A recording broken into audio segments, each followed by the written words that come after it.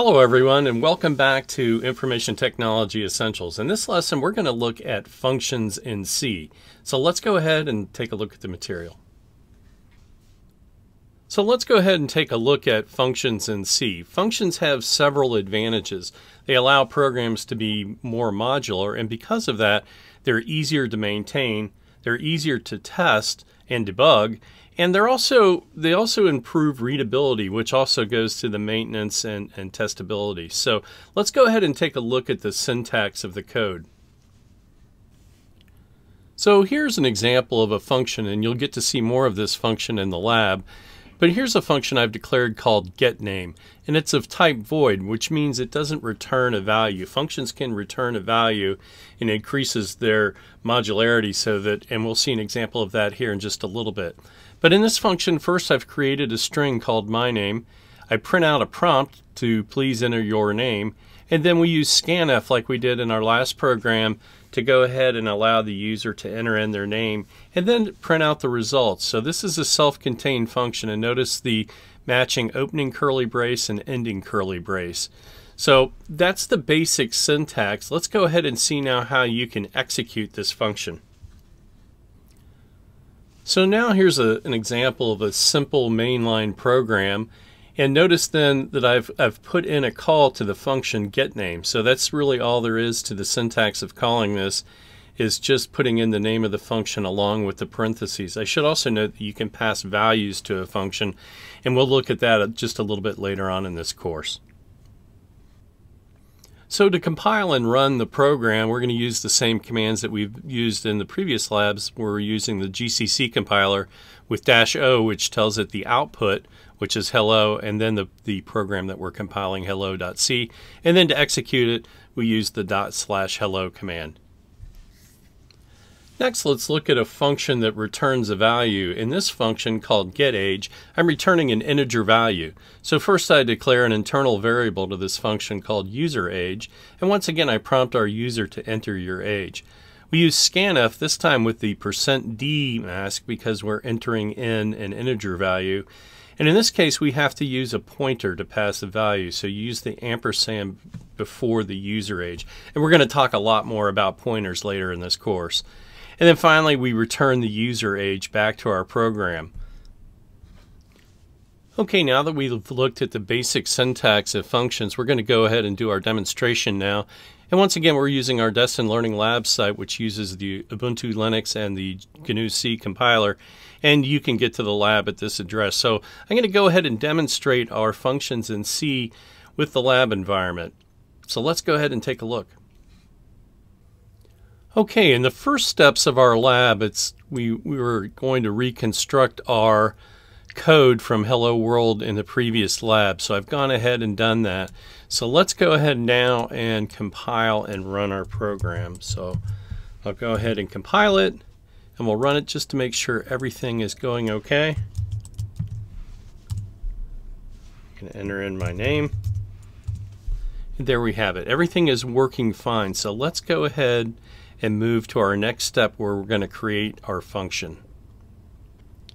Okay, in our next step we're going to go ahead and create a sample function. So let's go ahead and open up our file that I put in the previous step, and there we have it. And so now we're going to add a small function here, just pretty much of a stub. So a stub is a good thing to include when you're just getting started with the program and you're making sure that everything works okay. So I'm going to go ahead and paste this in, and here's our stub for our getName function. And now I'm going to add a call into getName at the end of our program here.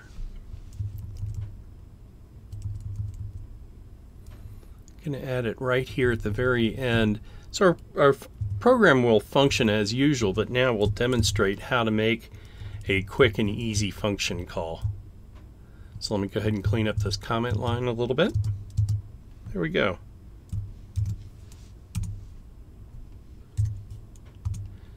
So once again, I'll go ahead and compile our program using GCC, and then now I'll go ahead and execute the program as well. I'll enter in my name, And notice now we have a line here at the bottom that says I just got executed. So this is the call to our function, and then it's executing this function here. Pretty simple, but now we can reorganize our code and make it a little bit more efficient. Okay, in our next step, we're going to move most of our program logic to our getName function. So I've gone ahead and done that. I've loaded this up into the editor.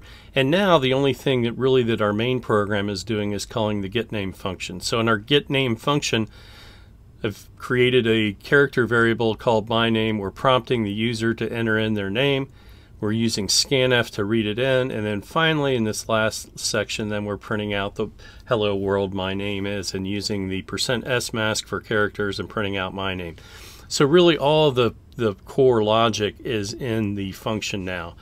So let's go ahead, we'll go ahead and exit Nano, and we'll go ahead and compile and run our program. So let's go ahead and do that. And here we go. I'll go ahead and issue the hello command. We'll enter in our name. And there we have it. So now most of our logic is moved to our function, which really does make our project in the long run, even though this is a very small project, it will make it a little bit easier to read and to maintain. So let's go ahead and go on to our next section of the lab. So for our fourth section of the lab, we're going to add one more function to our program, and we're going to add a getAge function.